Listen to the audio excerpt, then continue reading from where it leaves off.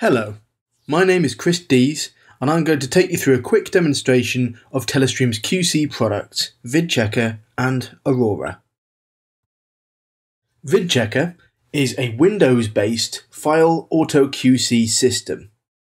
In simple terms, it takes a file, inspects it according to a set parameter, and then produces a report. As you can see, Vidchecker is running as a Windows application. You can also configure this to run as a Windows service if you would like. The first page that you arrive on in the Intuitive Web GUI is the Task Monitor page. You can see, at a glance, a list of tasks that have completed or any jobs that are ongoing. You can see, looking at this status symbol here, the status of the task and how many alerts have been produced. At the moment, with this Vidchecker system, there are no tasks running. This can be seen from this dialog up here. If we click into one of the reports, we can have a look at the kind of information that Vidchecker can provide. As you can see, the report is easy to read and well structured. At the top, we always have an input file details section, which gives an example of some of the particulars to do with the file, such as container, codec, frame rate, and audio. As we move down the report, you can see individual thumbnails and timecodes showing where the alerts have happened. For example, this first one suggests that there may have been a Luma block digital video dropout between this timecode and this timecode. And it also gives you a little pictorial explanation of where in the picture it thinks it found the issue. A similar methodology is available for audio. As you can see, alert number 26 here says that we have a peak audio level violation from this timecode until this timecode, and a bit more information about the problem here, and a picture of the waveform to show roughly where the issue was. The Vidchecker report can be outputted as a PDF or XML, and can also be grabbed via our comprehensive SOAP API. In order to choose what you'd like to test, this is done via templates. Vidchecker, by default, ships with a number of default templates, as you can see from this list, covering a number of common broadcast and VOD platforms. However, the real power of Vidchecker, and for that matter any QC tool, is actually building your own custom template for your own specific use case. To do that, we simply click on the New button here, type a name for our template here, such as this, and then we can go and start adding checks. Vidchecker has a range of container, video and audio checks to cover most file delivery requirements. These can be things like as simple as suggesting what the container must be and what the codec must be. We even have deep down checks such as an enhanced syntax check. You can see from this list, Vidchecker also has tests for captions to make sure that captions are present and the signal is continuous, and it can also do things like check whether AFD is present in the stream and if it changes throughout the stream or not. The logic within Vidchecker is very simple. If you would like to test something, you simply switch the test on and configure. For example, if we wanted to test that our video codec is ProRes, we would switch on the video codec test, we would choose ProRes from this drop-down list here, and then we would choose any particulars that go with that. So maybe in this case, it must be ProRes 422HQ. We would click this, and then we would choose if it is not ProRes 422HQ, do we want Vidchecker to give a warning or a rejection, like so. There are also in-context help items for all tests, as you can see here. If we click on this help icon here, the help file is opened and navigates directly to the correct place.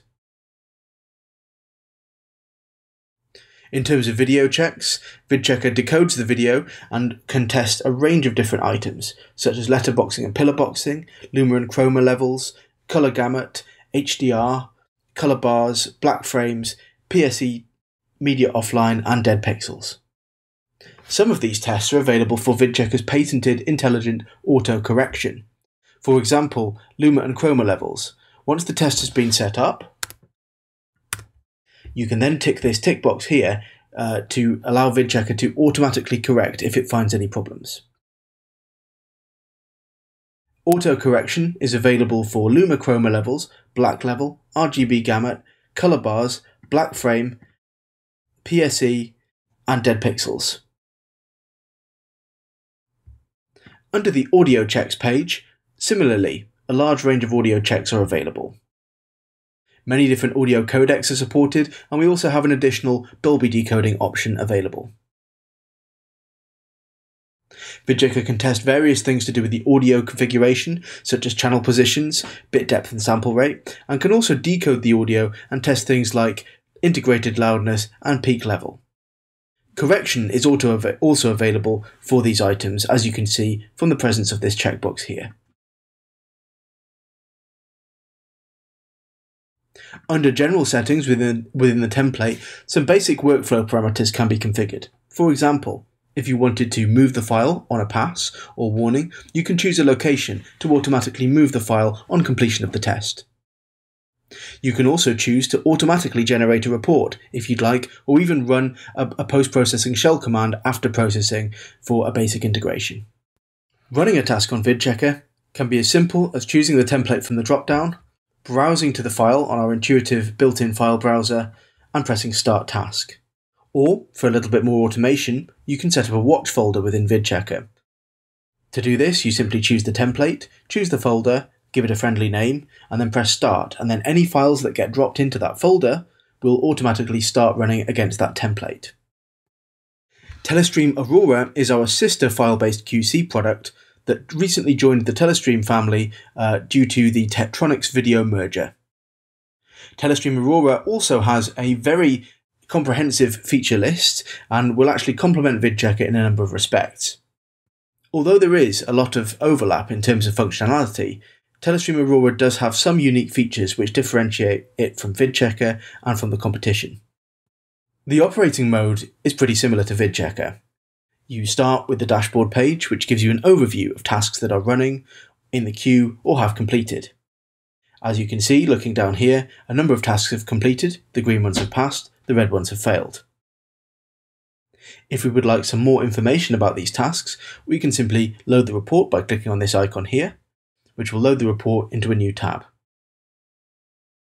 Similarly to Vidchecker, Aurora will give an overview of the file, giving some in-depth information about the general parameters of the file.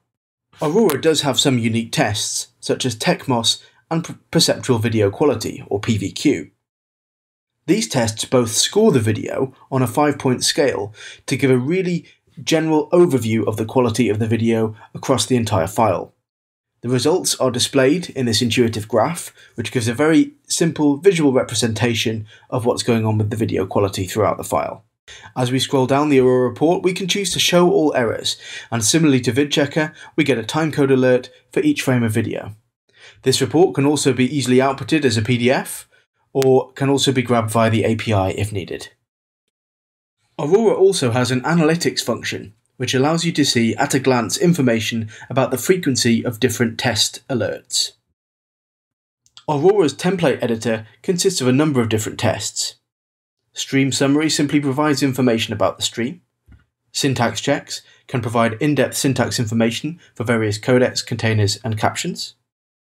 Container Metadata looks at the file container and can test some various parameters such as file size, bit depth, and length.